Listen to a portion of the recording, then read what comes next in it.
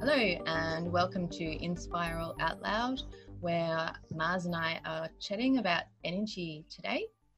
I had thought that, say, using solar power would have helped to address that, but in fact, I've heard from a friend that actually in solar powered houses that the dirty electricity is running rife.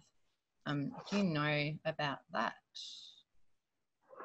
Not a lot about it. I would suspect if that's occurring, it might be one of two things. It could either be that the interaction between the power produced by the solar cells and then going through the inverters, or converters, might be somehow interacting with the cycle coming in from the grid, and that the interaction between those two might be causing ripples, which is dirty power.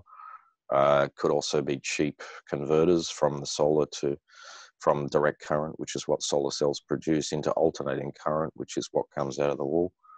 I'm sure if that's either of those two cases, there should be some way to regulate that with better designed converters.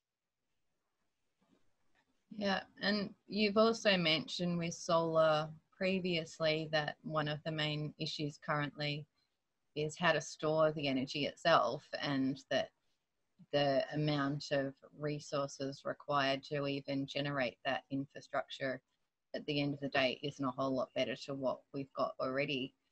Would you like to speak to that?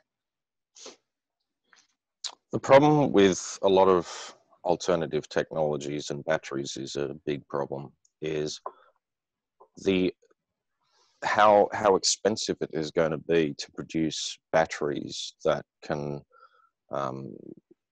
carry the amount of store the amount of power that we need to make that a viable option when dealing with renewable energies like solar in particular for your nighttime use. The problem with batteries is they all use, all the rechargeable type of batteries all use toxic compounds one way or another. It doesn't matter whether it's the standard car battery, which is lead acid, when you've always got disposal problems with lead when the batteries fail, or you've got all of the expense of the more modern batteries like the types that you'll see in mobile phones and other portable devices. They all use lithium largely because that's sort of the most efficient and the greatest storage capacity which you need. And lithium mining is a real serious environmental issue.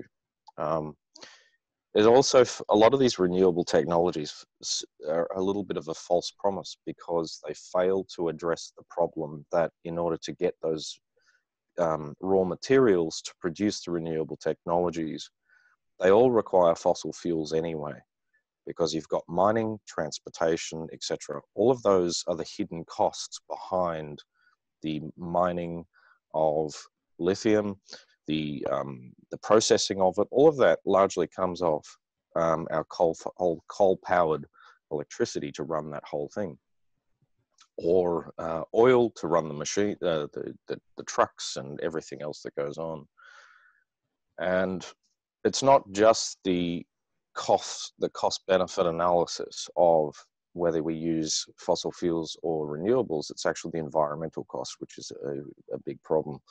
We have not effectively dealt with disposal of waste products to warrant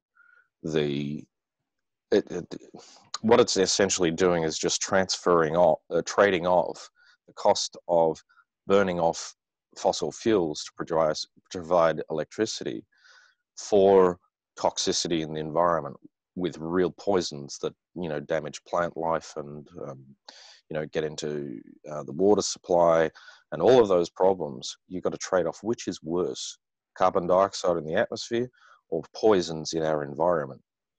And that opens the whole can of worms, of course, into whether carbon dioxide itself is a problem in the environment or not.